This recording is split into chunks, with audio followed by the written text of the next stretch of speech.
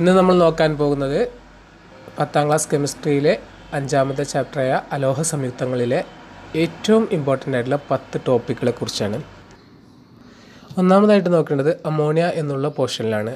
Ammonia എങ്ങനെയാണ് ലാബിൽ നിർമ്മിക്കുന്നത് കാൽസ്യം ഹൈഡ്രോക്സൈഡുമായിട്ട് കടത്തിവിട്ടാണ് ലാബിൽ നിർമ്മിക്കുന്നത്.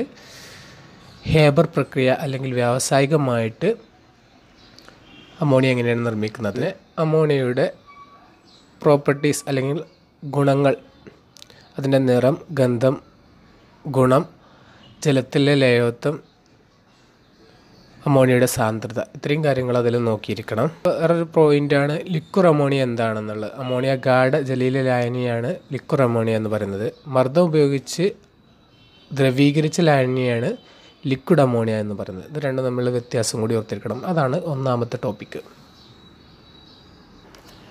രണ്ടാമതായിട്ട് നോക്കേണ്ട ടോപ്പിക്കാണ് ഉഭയദിശാ പ്രവർത്തനങ്ങൾ അല്ലെങ്കിൽ റിവേഴ്സിബിൾ റിയാക്ഷൻ എന്താണ്. ഇരുദിശകളിലേക്ക് നടക്കുന്ന രാസപ്രവർത്തനങ്ങളെയാണ് റിവേഴ്സിബിൾ റിയാക്ഷൻ എന്ന് പറയുന്നത്.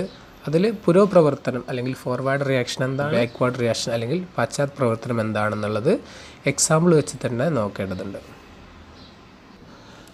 മൂന്നാമത്തെ ടോപ്പിക്കാണ് അതിൽ കെമിക്കൽ ഇക്വിലിബ്രിയം അല്ലെങ്കിൽ രാസസംതുലനം എന്താണെന്നാണ് അതിൻ്റെ സവിശേഷതകളും.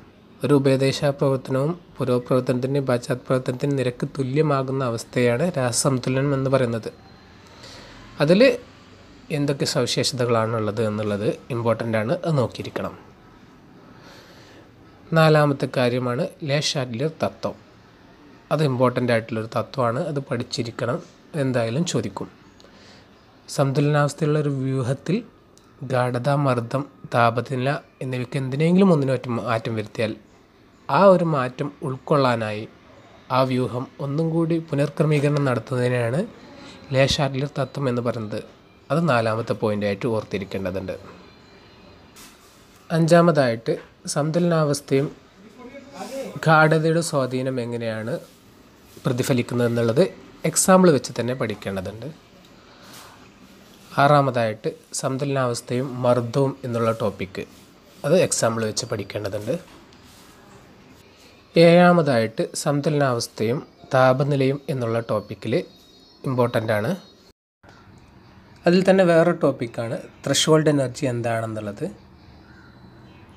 എട്ടാമതായിട്ട് നോക്കേണ്ടത് സന്തുലനാവസ്ഥയും ഉൽപ്രേരകവും എന്നുള്ള ടോപ്പിക്കിൽ ഉൽപ്രേരകം എങ്ങനെയാണ് സന്തുലനാവസ്ഥയെ സ്വാധീനിക്കുന്നത്, അതിൽ തന്നെ പോസിറ്റീവ് കാറ്റലിസ്റ്റ് എന്താണ്, നെഗറ്റീവ് കാറ്റലിസ്റ്റ് എന്താണ് എന്നുള്ളത് പ്രത്യേകം ഓർത്തിരിക്കണം. ഒമ്പതാമതായിട്ട് സൾഫ്യൂരിക് ആസിഡ് രാസവസ്തുക്കളുടെ രാജാവ് എന്നുള്ള പേരിലാണ് അറിയപ്പെടുന്നത്. അതുണ്ടാക്കുന്ന വ്യാവസായിക നിർമ്മാണത്തിൻ്റെ പേരാണ് സമ്പർക്ക പ്രക്രിയ അല്ലെങ്കിൽ കോണ്ടാക്റ്റ് പ്രോസസ്സ്. അതിൻ്റെ നിർമ്മാണം പഠിച്ചിരിക്കണം. പിന്നെ അതിൻ്റെ ഭൗതിക ഗുണങ്ങളും രാസഗുണങ്ങളും ഓർത്തിരിക്കണം. ഇത്രയും ചേർന്നതാണ് 9ാമത്തെ പോയിൻ്റ്. ഇനി 10ാമതായിട്ട് സൾഫേറ്റ് ലവണങ്ങളെ തിരിച്ചറിയുന്ന വിധം. അത് നമ്മൾ ചേർക്കുന്നതാണ് ബേരിയം ക്ലോറൈഡും ഹൈഡ്രോക്ലോറിക് ആസിഡും. അപ്പോൾ എന്താണ് സംഭവിക്കുന്നത് എന്നുള്ളതും കൂടി അതിൽ ഓർത്തിരിക്കേണ്ടതുണ്ട്. ഇത്രയും കാര്യങ്ങളാണ് ഈ ഒരു ടോപ്പിക്കിൽ നിന്ന് ഏറ്റവും ഇമ്പോർട്ടൻ്റ് ആയിട്ട് പഠിക്കാനുള്ളത്.